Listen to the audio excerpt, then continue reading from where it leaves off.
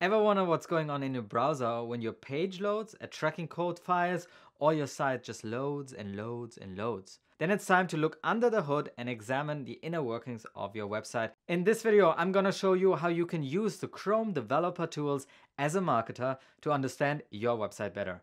All and more coming up right after this.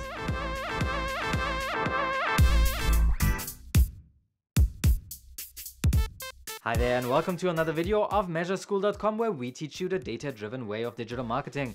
My name is Julian, and on this channel we do tutorials, how-to videos, and take a look at some useful tech for marketers just like this one. So if you haven't yet, consider subscribing. So I'm a big believer that marketers should become more technical, but where should they start? Well, I would say understanding the subject of your marketing better, and this is most of the times the website. To make this learning experience more relevant, you should look at your own website and understand what the marketing inner workings are. That's why I think the Chrome developer tools is a great tool set to get started understanding the more technical bits of your marketing that every marketer should really know. So let's take a look at the Chrome developer tools and how you can use them as a marketer. We got lots to cover, so let's dive in. Alright, today our journey starts in our demo shop, where we're going to take a closer look at the developer tools of Google Chrome. Now, the developer tools are a built-in feature of Google Chrome, but other browsers have such developer tools as well, or you might need to install a plugin such as Firebug for the Firefox browser. But in this video, we're going to specifically talk about the developer tools. How can you reach them? Well, if you go into your view settings under developer, you find here developer tools. There's also a shortcut that you might be able to use in order to get there faster. You'll be greeted with another panel here that lays over your website and has different tabs up here. Now, we won't go through all the different functionality because it goes really in depth, but as marketers, we should be aware of some of these functionalities. So let's get started. First up, here we are in the Elements overview. Now, the Elements overview gives you a representation of the current HTML.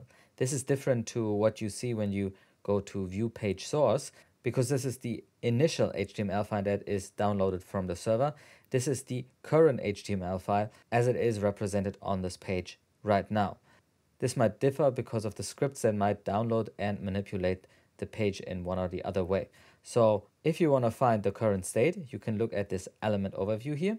And as you might already saw, when I go over one or the other line here, there are some markers that come up in the website.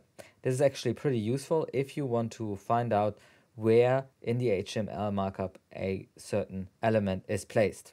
You can go through the elements pane directly and try to find out when it highlights it. The other way to do it is to right click and click on inspect element.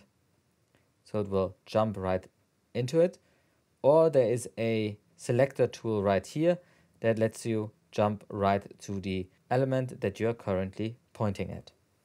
Now, how can this be useful? As you might know, HTML and the CSS code that you see right here are represented in the browser.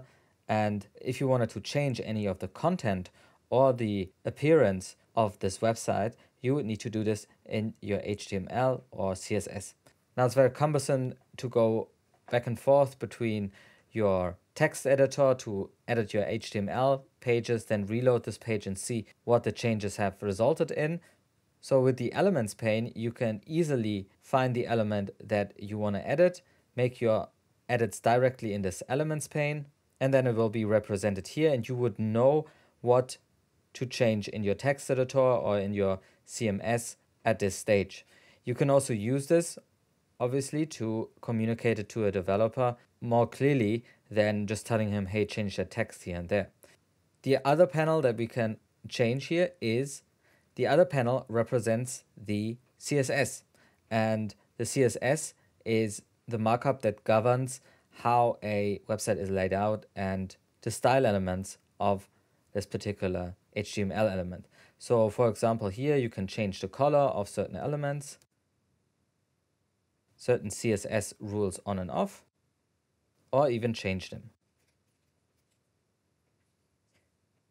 Now, I use this pane very often once I want to identify a given element and see how it is marked up in the HTML itself. So for example, if I wanted to build in any kind of tracking on this contact button, I would like to see how is it marked up. This is a list element. with the ID menu item 244, which I can use in Google Tag Manager, for example, to identify it uniquely on our page. I also use this to communicate any kind of changes that I want to have made to a developer, and be able to tell him exactly where I want to have something changed is very powerful. The third use case would actually be for conversion rate optimization. So if I wanted to change an element in an A/B test, I would test it out beforehand in this overview panel. Then I know what to change in my A/B testing tools, such as Google Optimize. One other great piece of information is down here, the actual selector list that gives me information on how I can select it via CSS, which can also be used in Google Tag Manager with the CSS selector. Now, one button we haven't talked about yet is this toggle device toolbar, which actually puts your browser into a special state that lets you test the website on different screens if it is responsive, and also lets you choose different devices to see how your website looks like on this particular device. There's also a function to connect Google Chrome DevTools to a mobile device, but that's not something I'm going to get into right now. All right, let's move on to the next panel, which is the JavaScript console. Now, the JavaScript console is a great tool, especially if you work with tracking. So as you might have seen in my previous videos, I use this often to look up certain variables, such as the data layer, and see what the current state of this variable holds. Now, the JavaScript console is our direct access to the JavaScript runtime environment. It can give us a lot of information, and we can even instruct our codes to log out certain information in order to make it more visible.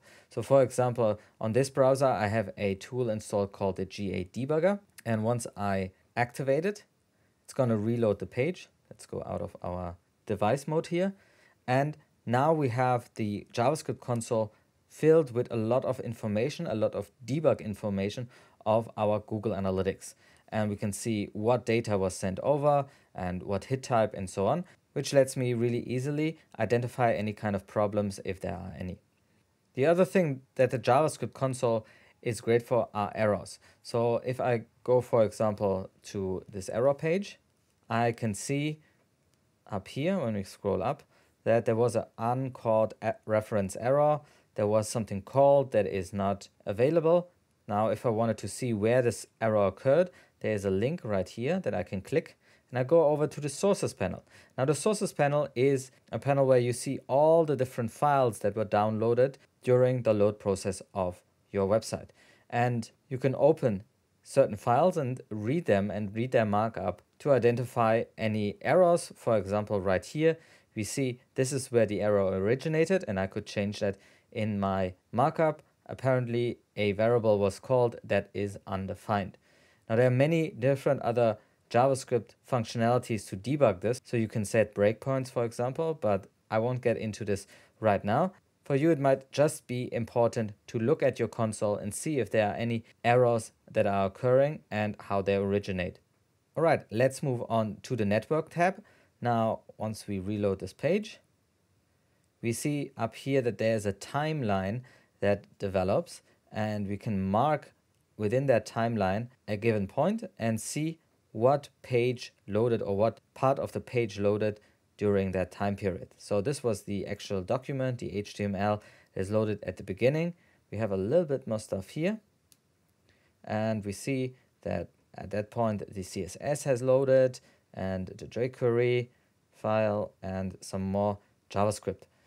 Now, this is especially great for SEO folks who want to optimize their website for speed, because here you can see the markup decides when each element and each file of your website is loaded, and you could optimize accordingly and see any kind of bigger files that take a long time. For example, this file here takes a bit of time. This is the analytics.js till we get a response and are able to proceed. Now, this is also particularly great if you wanted to see one or the other requests that get sent from your browser to a server. So for example, what is interesting for us, if we have a Google Analytics code firing, is there a collect request that sends over the hidden image file here? and we can read up a lot of information. We can see the request URL, which has all the different parameters that let the Google Analytics measurement protocol translated into an actual Google Analytics hit. So here we have, for example, the L, which is our page path. We have SR, which is the resolution of the display. We have our client ID, which identifies us uniquely to Google Analytics. And we have, of course, the Google Analytics ID to which this request belongs to. So we can see a lot of great information how a request was actually sent. We have the headers right here and can see the status code of what information was sent.